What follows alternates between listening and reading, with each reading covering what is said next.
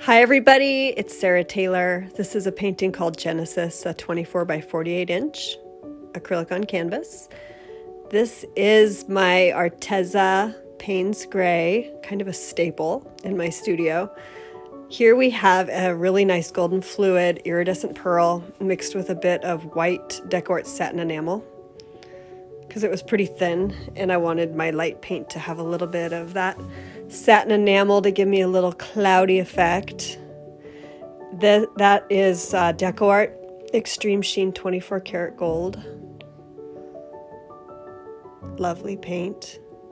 And this is Grumbacher. This is a commission and they wanted a bit of brown to warm up the painting a bit. So that is Grumbacher Burnt Umber with Mars Black.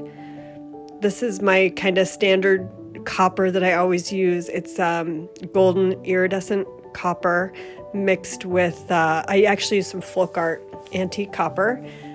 That's a really pretty turquoise color. My Arteza Cerulean Blue mixed with golden fluid acrylic turquoise. That is Deco Art Champagne. And I also added some of that Deco Art,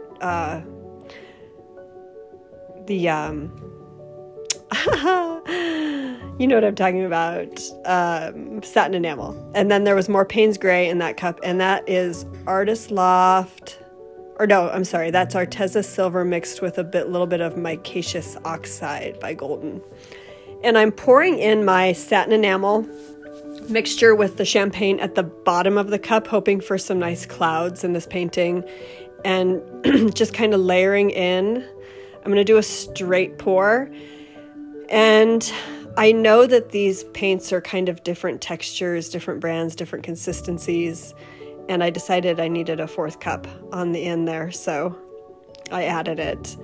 And sometimes in a straight pour, or like especially a ring pour, I try to get my paint all the same exact consistency, and in this case I kind of wanted a little bit of more interest and kind of more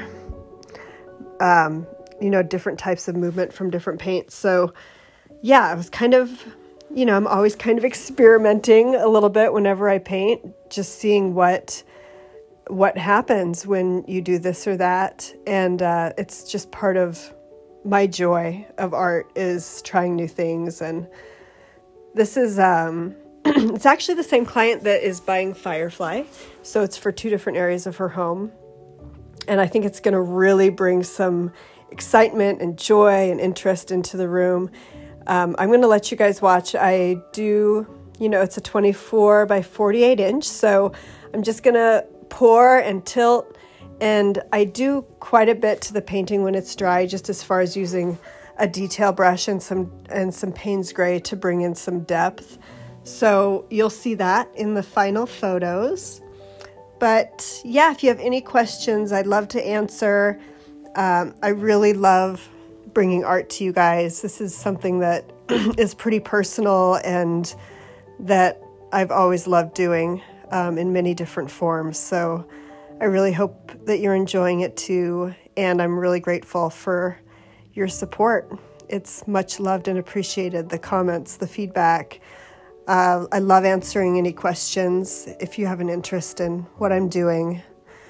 I'm kind of a teacher by nature. I like to teach as well. So please don't hesitate to ask, and check me out on Instagram at sarahtaylor.modernart. And please subscribe if you haven't already, so you can just get notifications when I have new work coming out.